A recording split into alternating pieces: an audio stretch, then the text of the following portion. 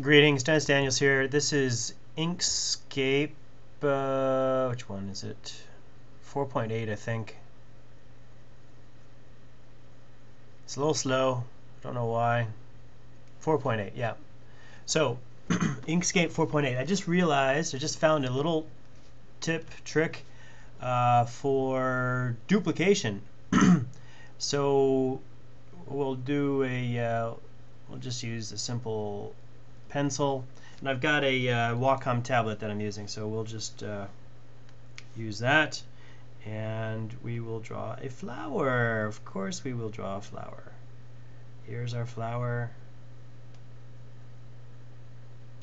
and there it is. Now if I wanted to copy paste this flower, I could just copy and then paste, and there it is, and do it again, and just like that. Or since the object itself is highlighted, what I can do is go over to the spray can tool, and as I drag the mouse around,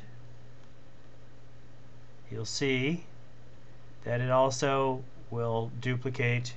I can just click once and it'll work just fine, or I can hold it down and drag. So I get lots of flowers. So again, Control A. Let's try that again. Control A. Delete. That was weird.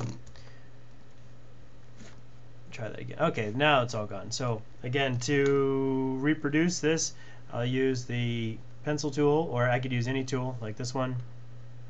I make a spiral, then I click on the spray can, and since the spiral was selected last, when I use the spray can and just drag around, I will get lots of spirals. Thanks for watching, and happy computing.